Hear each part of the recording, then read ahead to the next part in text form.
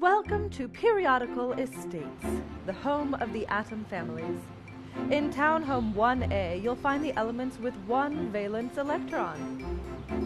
At the top is hydrogen. He doesn't quite fit in with the others, the alkali metals. Not only is he a gas, but he's also highly flammable. No birthday parties for him. Lithium lives one floor below. He spends his time making high-performance batteries. Sodium and potassium are both very active. They're often used as electrolytes in sports drinks.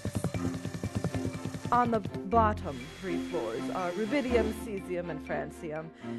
Cesium is great at keeping time. In fact, he works hard to keep atomic clocks accurate.